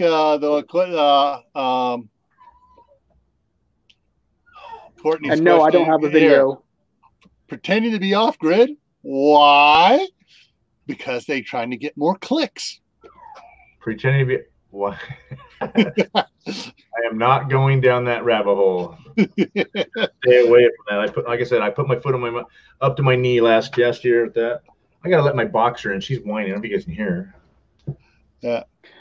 And I definitely don't want to try to make any like enemies with certain channels or whatever, because there's a lot of like zealots out there that'll go hardcore just because they don't know you. Yeah. And I mean, I'm not trying to cause any kind of a ruckus, yeah, but I wish there was a way that the drama all by themselves.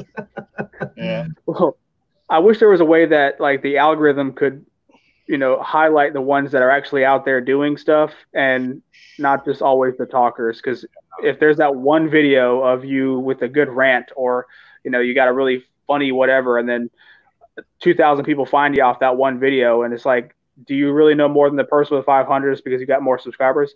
Not necessarily. That's the flip side. Yeah. That's the downside to the fakers out there, is that they definitely take viewers away, you know. Well, you know, along this thing, so there's one TV program just ticked me off no end. And, you know, he's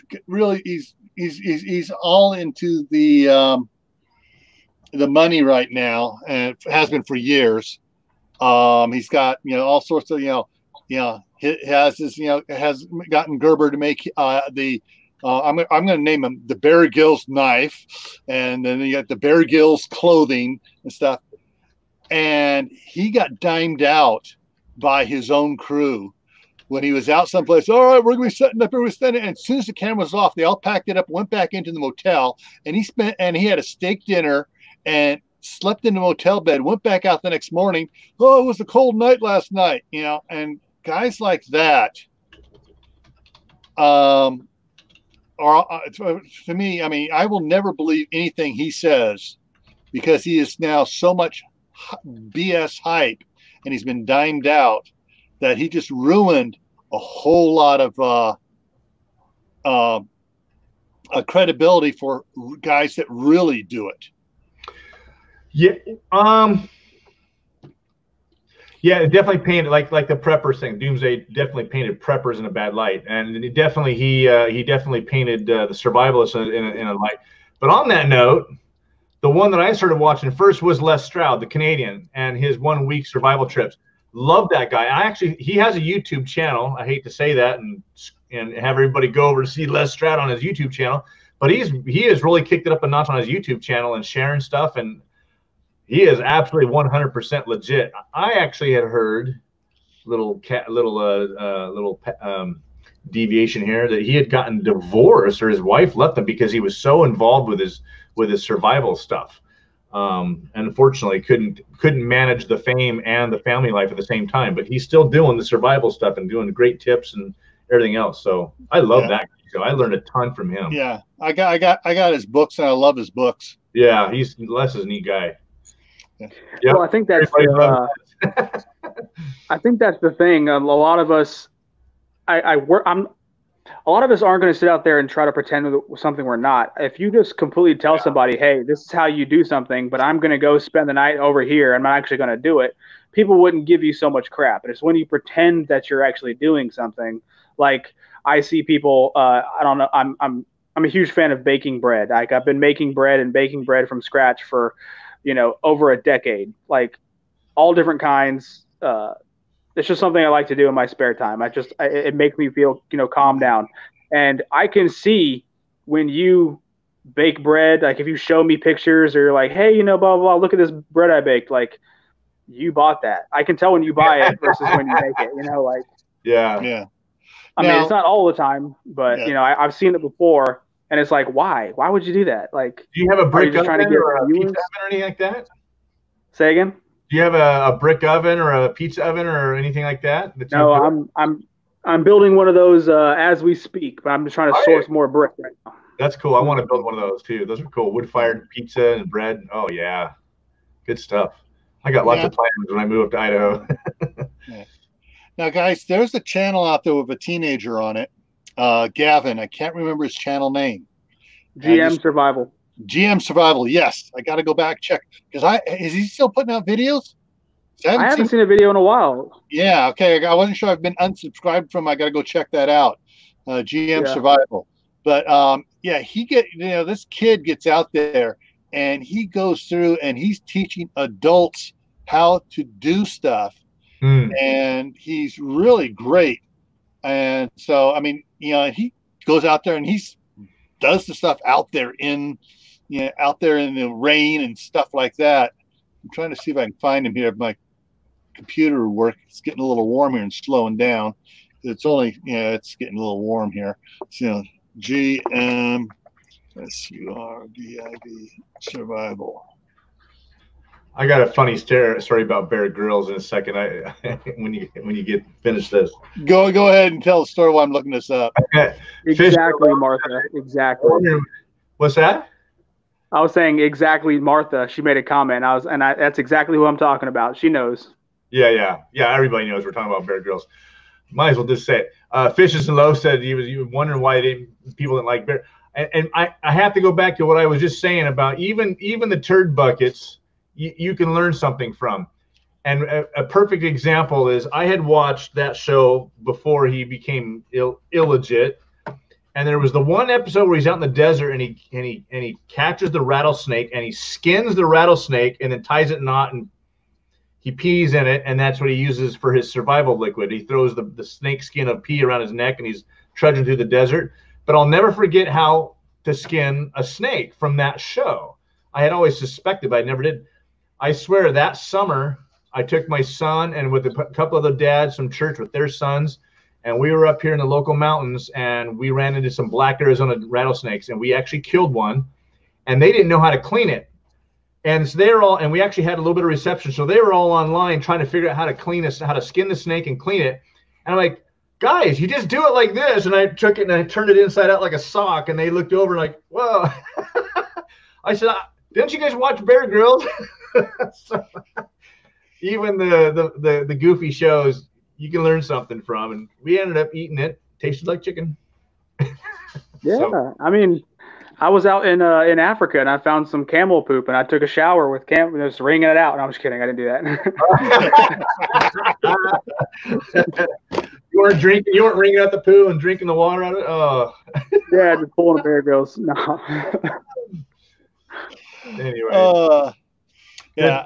Well, okay. I'm going to end this with one little story here. For years and years, I've heard this, and this is a myth that goes back decades, centuries. rattlesnakes do not travel in groups. My dad was out pheasant hunting out in a it wasn't corn, but it was about like 3 foot high, vegetation, commercially farmed thing. He's out there, and all of a sudden here's a of the rattle, and there's a rattlesnake there. And he starts to step back, and here's one behind him, and there's another one over there, and there's another one over there. And so finally he just stopped and waited and they were all moving around, and he started, bam, bam, bam, 12 rattlesnakes. Wow, he was in a nest of them. And out in the farm field. But and the reason why I also bring this up is he always tells stories because when he was 8 years old, he stepped off the front porch of his house in Indio, California, down by Salton Sea, and got bit in the ankle by a rattlesnake. Oh. So he hates rattlesnakes, and he goes, anyone tells me that they don't travel in groups is full of, and he went on with several expletives. But anyways, so we have been on here for 2 hours now, guys. I gotta address something real quick there. Enriched Refuge was referencing a certain Alaskan family that has a certain TV show that are living in Oroville, Loomis, Washington now, and they're still filming their show. I have not personally met them, but I know 3 families personally that have been on that show, and they are absolutely 100% legit. Those guys work very, very hard and are constantly moving around. And I think I left the comment, if you saw that comment there, Enriched, but I'm pretty sure they're down here they're living in Washington simply because they're down here in the lower 48 so much. And it just saves a lot of time having to travel all the way back and forth to Alaska all the time. So, but I know 3 families personally that were on that show, and they're like, "Yep, those guys worked their butts off the whole week we're here, and it was not a Bear Grylls situation in any way, shape, or form." And they are very grateful for what they did. So that's one reality show I really enjoy and have a lot of respect for are the Rainies. I'll just throw it out there. Yeah, is that the Oxley and that family? No. Another one. They come talking about. Enrich is talking about the Alaskan. That's who you were talking about. Well, I know Ox and his family have a lot of land up there and land down here too. And some members come down here and live down here, but Ox himself stays up there the entire time. Yeah, no, that's another show that's legit. I think who I think Enrich is talking about is the one family that had the goofy kids that were running around acting like Alaskan bush people. Yeah. Those guys, they actually got in trouble from the Alaskan authorities getting their Alaska check, and they weren't really true Alaskans or something like that. They had to go to court over that. I think that's who he's probably talking about. All right. Anyway. Yeah. So before wrapping this up, a couple little things here. So Tuesday, Tactical Tuesday is going to be sanitation in and after Twaki, which is the end of the world as we know it, or a SHT event. And next Friday, we're going to flip this around, and it's going to be what homesteaders need to learn from city preppers. That's going to be a controversial one. Because there's some things that city preppers know and learn and study that homesteaders in these times need to start learning. There are some certain issues and stuff out there too. Such things as, security issues, forming alliances, just a bunch of little things like that. So we'll talk on that then. And so just watch some popcorn because I don't see a whole lot. I don't think homesteaders can learn anything from city preppers, city slickers. Oh, they absolutely can. Oh, yeah, absolutely. Oh, yeah. Let me put it this way. I'll throw you an example. Who is more into the new techie stuff? city preppers, and all the new technical stuff. And some of that technical stuff is some stuff that I know some homesteading channels are picking up on and are incorporating some of the new tech stuff into their homesteads. I don't know. I see some awfully big homesteading channels out there that have been doing YouTube for a lot longer than any of us and are humongous channels. Yeah. Oh, yeah, they are. You're going to have to tune in till next week. Yes, exactly. All right, everyone. Thanks for stopping in tonight. Hope you learned something. I know we learned some stuff from the side chat there, some information going on there. And thanks for participating. You guys are a great crowd. Yeah. And I'd like to remind everybody tonight, please remember Dave of Southern Ohio Prepping in your prayers. He's going through a tough time health-wise right now. We'll keep him in prayer, man. Yeah. All righty. And I guess that's it. And we'll see you next time on Tuesday.